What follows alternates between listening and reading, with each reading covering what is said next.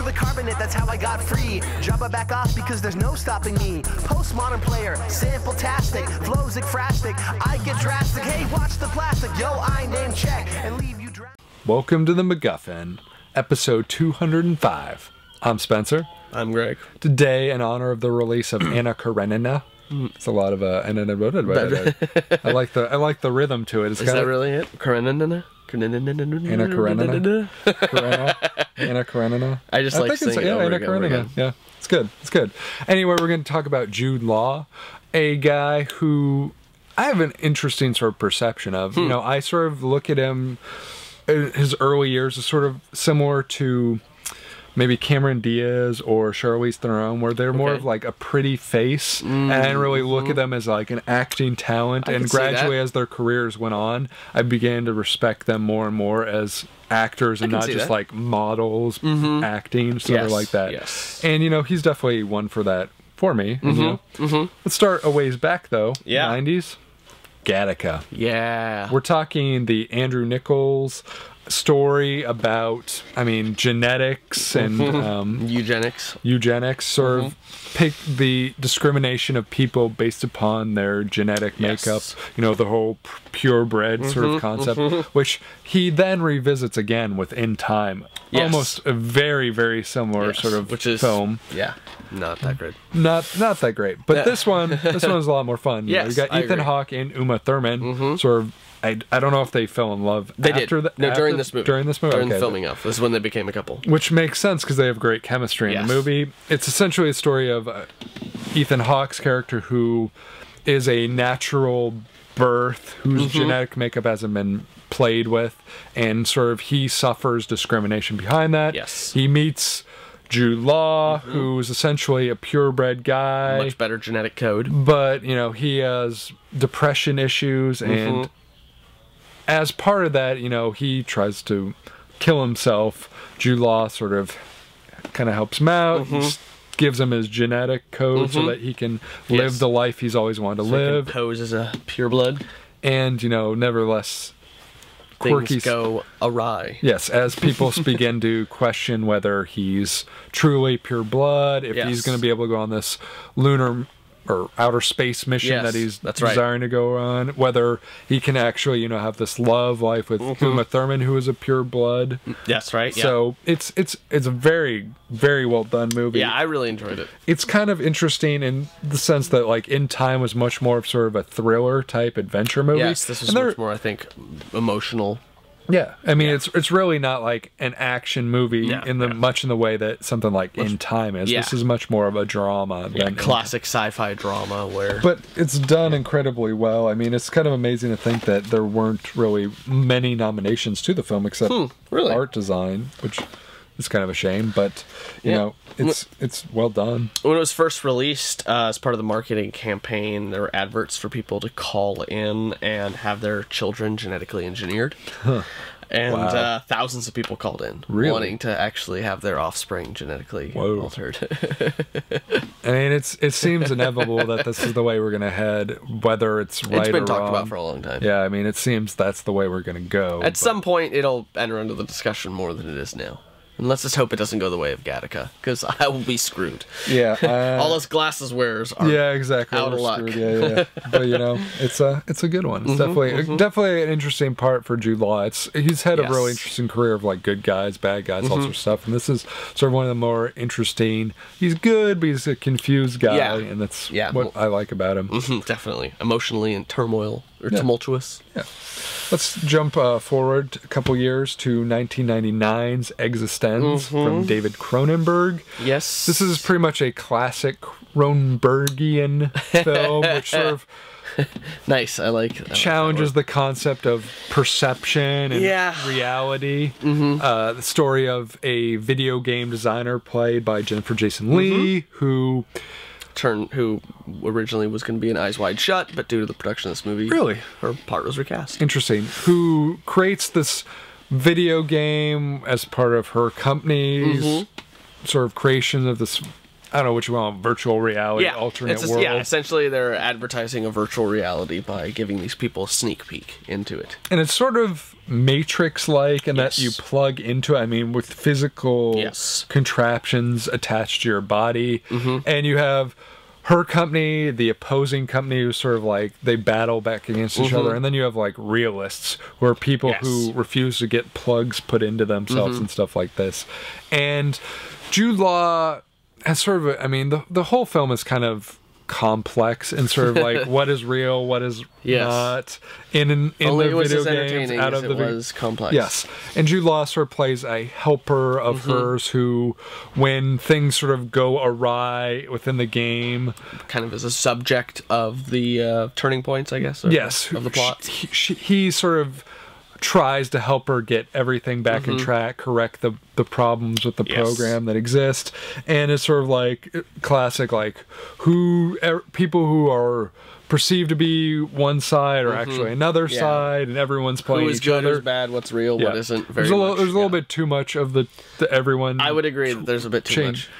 I love Cronenberg, but this is one of my least favorite of his. Not a huge fan of this film. I think a lot of times Cronenberg does well by just kind of making weird things and not trying to overly explain them. And I think this film is more the other side, where I feel like he's trying to overly explain things rather than let them just happen. And I think the over-explaining kind of waters down the film. I mean, I think the idea conceptually of like reality versus not inside a video game, I think is right. I mean, you think about things like The Matrix, it definitely I really liked it conceptually. I just didn't like the way they ended up actually handling it. There's just a little bit too much of the in and outs that it begins to like. It's not even so much like the thought process of like The Matrix of like which do you choose, which I think is interesting. It's sort of just like almost like a shell game of them trying to trick you into which, like, where are they now, where are they now, where are they now, and like that's okay, but it just feels a little bit more gimmicky to me ultimately. And after the first few times, you're kind of like, all right, can we just know what's actually going on now? I think it's interesting that two of the producers of the film were Hungarian, which is only interesting in the sense that it's not by chance that the letters X and Z are capitalized, because the word in between in the title, it's existence, because Isten is a Hungarian word which means God. That's pretty cool. Kind of an interesting. That's cool. Like, I used to always just think it was random, stupid, like bizarre Gen X wannabe capitalization. But it's good to know that there's an actual reason. Thank you. Makes sense with Cronenberg. At least, it's but true. I gotta give a lot of credit for the casting of the movie. I love this. This is a very well cast indie. It's true. A lot of indie cred. You know, you got Jennifer Jason Leigh and Jude Law, but you also have like Ian Holm, Willem Dafoe, that's right, Christopher Eccleston, Sarah Polley. Like, there's a lot of great people, and it's just sort of a shame that it doesn't elevate that material more. So you know, go back and watch Videodrome instead. Oh yeah, that's totally. Say, so. Or Naked Lunch. Yeah, any of that. Next up, we're going to talk about one of your favorites, I believe, one that you've talked about on this podcast before, and that is 2001's Enemy at the Gate. Yes. This is it's based on a true story, isn't it? Yeah, relatively speaking, all of the characters are actual people that existed. This is the story of like a Russian sniper and a German sniper who sort of play a game of cat and mouse during World War II. Battle of Stalingrad. Yes. This is from director Jean-Jacques Ono, who we've spoken about previously, as I've really been a huge fan of his work with I don't know what you call them, pseudo nature documentary type things, so nature dramas with The Bear, which is much more of it, where it's the story of an actual bear's sort of the bear club living, but also Two Brothers, which is the story of two tiger cubs who are separated, but there are a lot more people involved in that actual storytelling. Guy Pearce, big fan of it. Yeah, Guy Pearce, exactly. Yeah, Freddie Highmore as well. That's right. I'm a big fan of his work, and you know, this is definitely a really interesting departure from those type of films to go straight into a very dramatic film and an action film, a really heavy war drama. It's really intense, and it's interesting because when they cast Ed Harris and Jude Law as the two opposing as the two main characters, most of their acting testing was done based on how much they could emote with their eyes, because there's many scenes that they're acting without speaking. So they're not. You got to be dead silent. Lines. Yeah, I mean, and so it's a lot about just how much they could show emotion with their eyes, which I think is an interesting test of both actors' ability. I mean, when you think about Jude Law, he almost feels like, I hate to say froggish, but it feels like he has very big eyes. Like his eyes really feel prominent, and that seems like it would make perfect sense why you would cast him. I would almost say, in relation to a film we're about to talk, android-like eyes, large robotic eyes. Oh, sure. Might say. But I mean, it's a very interesting film. I mean, you're dealing with Russians and Nazis, which in a lot of ways you could argue are not two very positive groups, even though the Russians are fighting the Nazis. Yes, and even though both roles are played by British actors. Right. But you're also dealing with, Stalin. Yeah. Which is not necessarily We're like, Russia was on our side, but their leader was still kind of just like, there's a lot of people doing sketchy things like this. I mean, you have really interesting characters. Rachel Weisz, I believe, also. Rachel Weisz, Bob Hoskins. Oh, that's right. Joseph Fiennes is sort of like I don't know what you're calling him, the PR dude for the Russian sort of military, as well as sort of like, I would call him the traitor.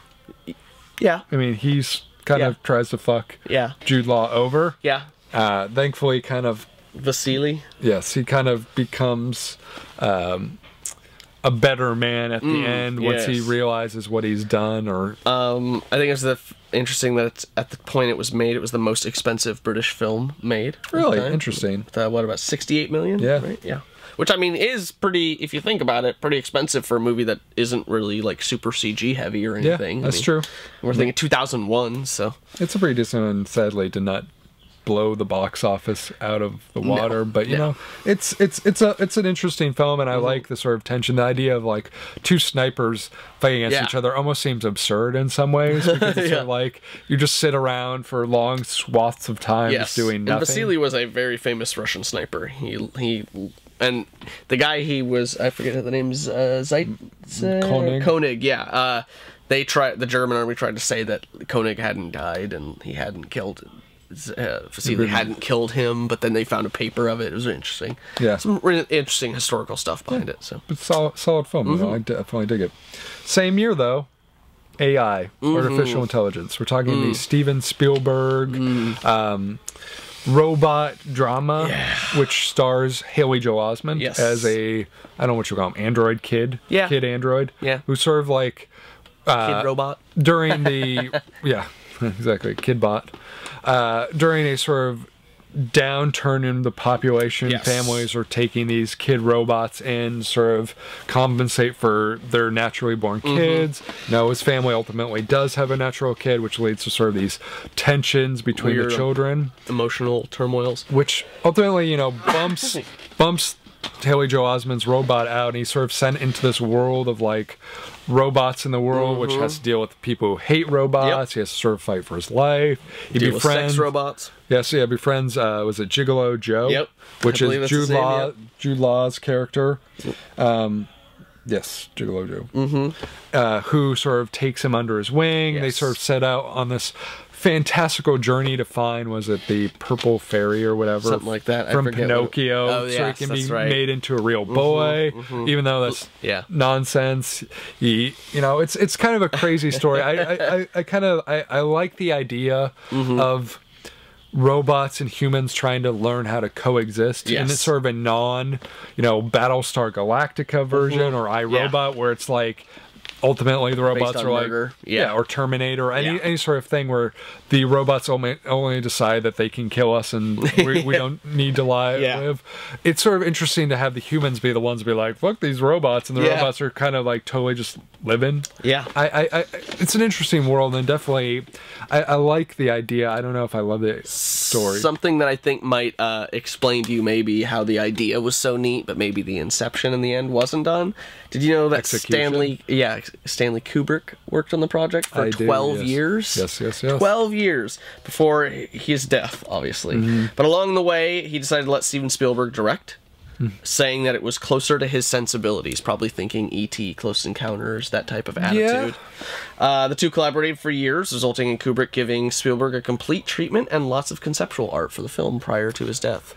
It's funny to think about it in that context, because I almost feel like it's more of Kubrick sensibility than Spielberg. I mean, Oh yeah, I think in the end the way it came about was like I felt was more like Spielberg trying to do a Kubrick film. Yeah, no, absolutely, I agree with that. Yeah, and it doesn't feel as natural. Yeah, like it kind of feels a little forced. Yeah, and you think about something like Minority Report or something that came out within like a couple years. Yeah, I mean it's not like he couldn't do dark, awesome action or anything like that. It's over crazy future, but it's sort of like that concept of like understanding existence feels much more like a Kubrickian idea as opposed to like Spielberg. Like Spielberg sort of feels like, I mean, I guess you could argue, you know, that place in the world with things like Close Encounters and whatnot. But I just think the way Spielberg handles it, Spielberg likes to handle more, I don't know, happier-go-lucky type of, you know, more down earth, I guess. Yeah, and this is really like out there when you're dealing with like sex robots and stuff. That just doesn't feel like Spielberg to me. Yeah. So interesting. Also, one of the reasons that Kubrick waited for so long, by the way, is because he wanted the role of David, Haley Joel Osment's character, to be actually played by a robot.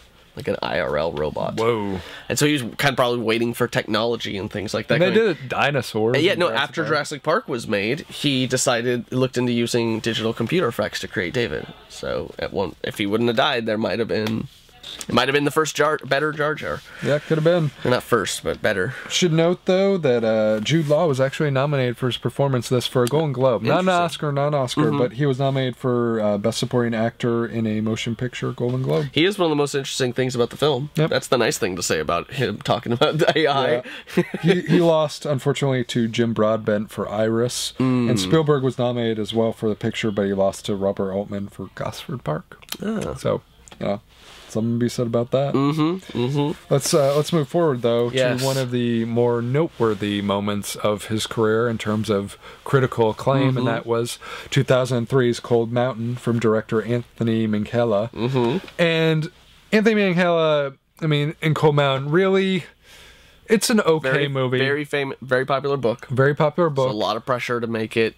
You know, I would say it's a very popular movie as well, but the thing about it to me is that Anthony Minghella is a very critically acclaimed guy because of his work on The English Patient. Yes, and this feels a lot like The English Patient, just sort of thematically to me. I can see that comparison easy. The one way to describe this sort of film is it's about a Civil War soldier who's pulled away from his love, like just as they're sort of, you know, getting into it, he's pulled out for the Civil War, fight for the South, and ultimately, you know, receives a letter and he decides to abandon. It's not abandon. AWOL. Go AWOL. Sort of leave the army, just go back to her. And the film is sort of like it tells her story and his story kind of back and forth. Yes, but it sort of feels like the Odyssey. To me, I can see that. In sort of the sense that he meets all these sort of quirky characters along the way. Yes, and you know, obviously Renee Zellweger won the Academy Award for Supporting Actress as the friend of Nicole Kidman, who's back home. But Jude Law was nominated for Best Actor. Wow. And I want to note though that the work of Anthony Minghella is of significance because he had worked with Jude Law before on The Talented Mr. Ripley. Ah, okay. He actually played the normal guy. Yes, that's right.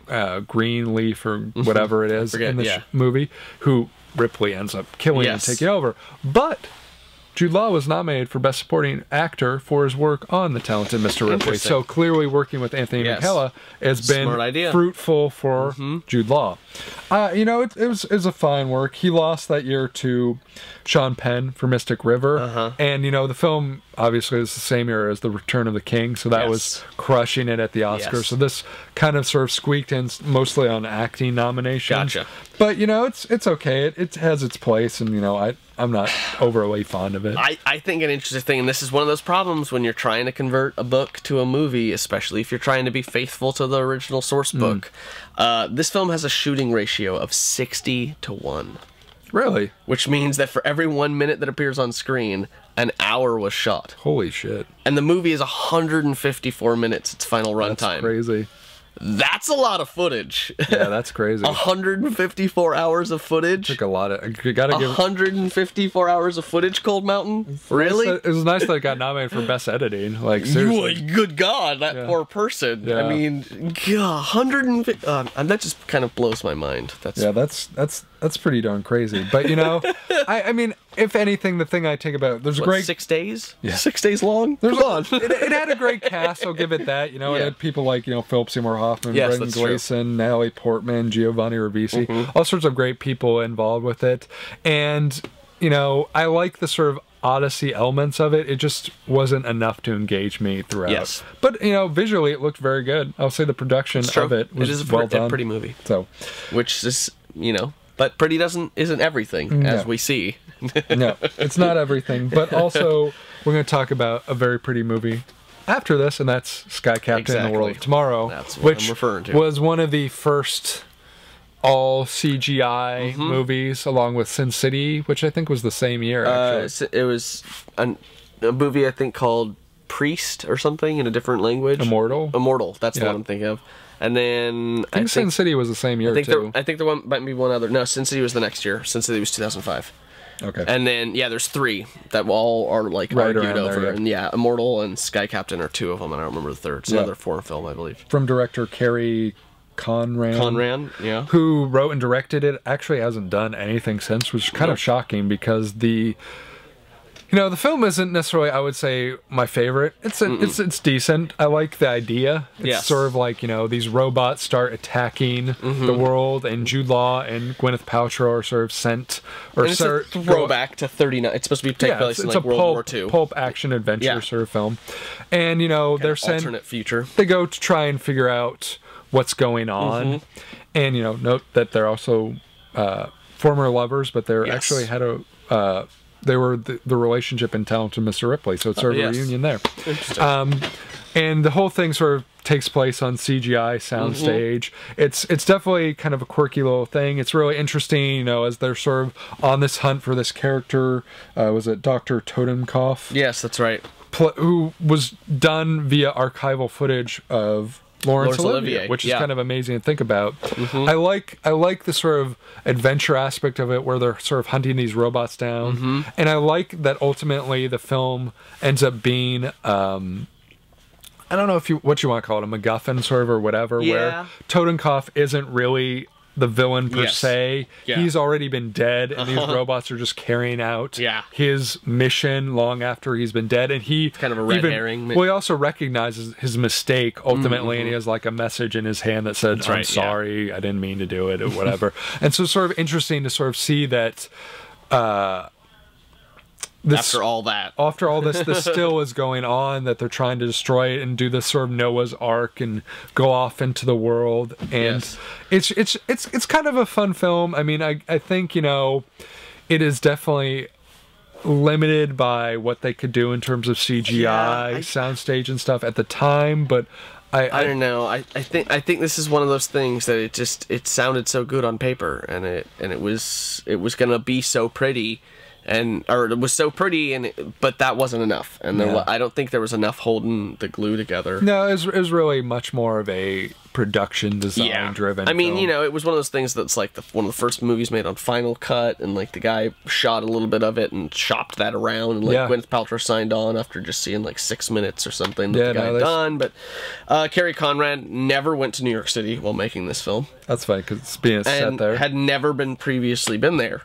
He digitally recreated the entire city by referring to old photographs, some of which are even inserted into the digital environments as backdrops. Wow. Originally, the plan was to have every New York City backdrop to be a colorized photograph, and that idea remained in effect until mid-production, when it was decided that 3D renderings of the city would allow the camera to move around more.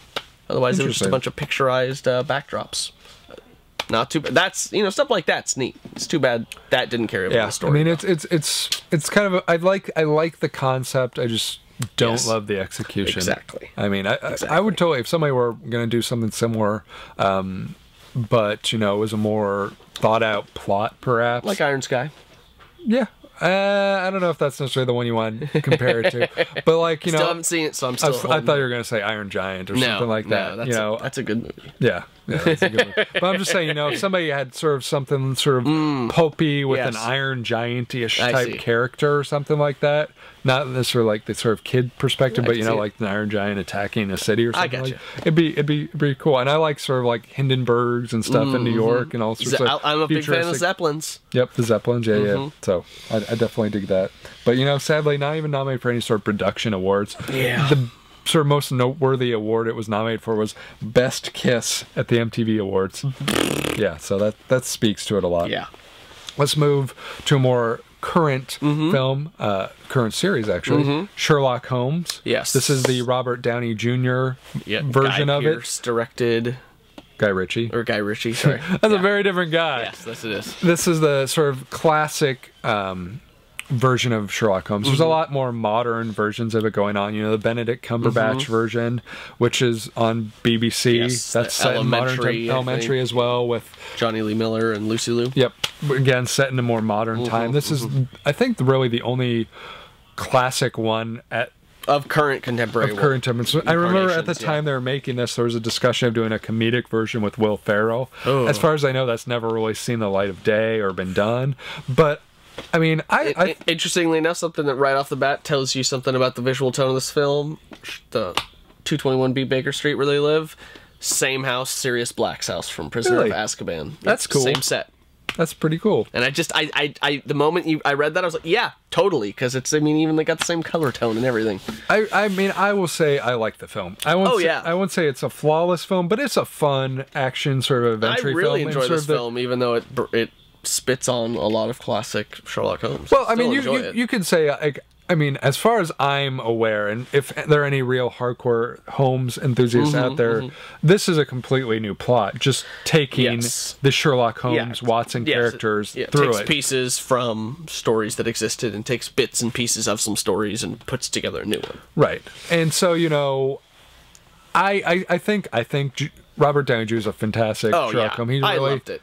I mean, don't get me wrong, I love this movie. That's what I said. In spite of the fact that, like, as far as an interpretation, it's totally a new interpretation, I feel. Even though it's set in the classic sense, I think in its own way, still very fresh. I think, if anything, my one criticism of it is that it's more action oriented than sort of like detective oriented, which is really what Holmes was about, was sort of like being the most brilliant mind and figuring things out. And I mean, there's a fair amount of that, don't get me wrong. There is. But they definitely make it much more sort of explosive action set pieces. And that's what people, you know, that's a major criticism of the film. And I understand that, especially as, like I said, a Sherlock Holmes fan. But at the same time, with Guy Ritchie, it becomes a bigger issue with the sequel, though. Yes, with Game of Shadows. It became much more action oriented than sort of. Which is why it wasn't as successful.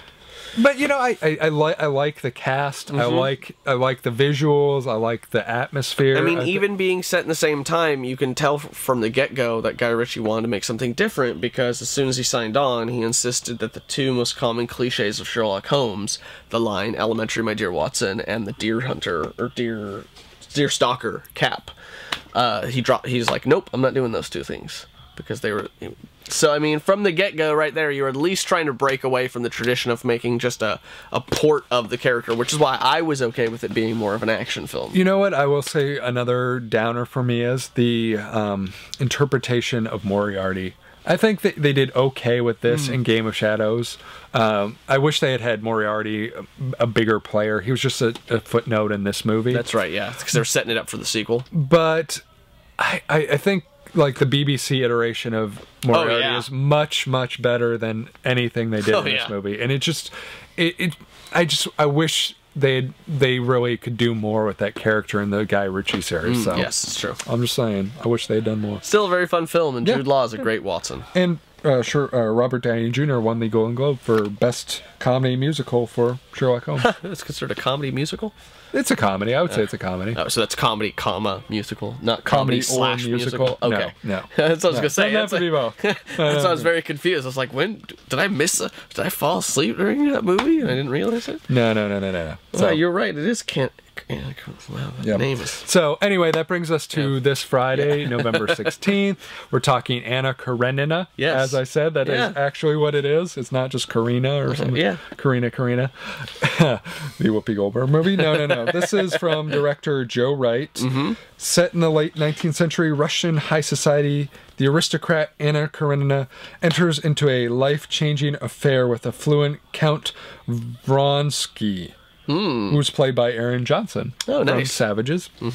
This Kick-Ass. Yes, and Kick-Ass. This is her husband is played by Jude Law. Okay. Alexei Karenin. I don't know what the Karenina is. Maybe that's I guess it's the feminine version of Karenin. Probably. I mean, I don't know. I guess they changed their last names. I Good to know about Russia. I'm not lessons learned. I'm not Russian, But unfortunately. essentially, you know, it's a story of like a married woman who falls in love with this bachelor who, you know, she has to decide about leaving her husband. You know, upon leaving her husband, she's sort of shunned from society. Gotcha. You know, she has to deal with sort of the Very challenges. Jane Austen in Russia type Yeah, story. I could sort of say something like that. This is Victorian from era. Leo Tolstoy. Tolstoy, yes. Yep. Okay, yes. Famous Russian author. It's got a great cast. You got Keira Knightley, who has done a lot of work successfully with Period pieces. with Joe Wright, who That's right. he also directed Pride and Prejudice and Atonement, which he's received a lot of That's right, yeah. praise for. Pride and Prejudice, Jane Austen. You got Kelly MacDonald from Brave. Yep. You got Emily Watson, Olivia Williams, Matthew McFadden. Great actresses. Yeah, great actors. You know, it's probably not something high on my list of movies to see, No. but it looks Nope. interesting, and I think knowing Joe Wright is probably going to be a pretty solid period piece. Yes. And Tolstoy is a pretty beloved writer, so if Yes. they succeed at all capturing that If they can atmosphere. get like even a portion of it, considering how much period pieces go like gangbusters these days, because special effects, we can just recreate all the backgrounds. So Totally. So I'm curious to hear the feedback from it once it comes out. So we like Jude Law. we do. We like Jude Law. You know, okay. all sorts of stuff like Road to Perdition, etc. that we could have talked about, but we didn't. You know, Yep. there's lots of stuff that we could talk Mr. about. Ripley, obviously, which Yeah. talked about a little. So let us know what you like of his. Obviously, there's so many we couldn't talk about them all, and I'd like to hear your feedback on that one. And join us next week for our DVD rundown for the week of November 20th. 20th. Yeah. Yep. Wow.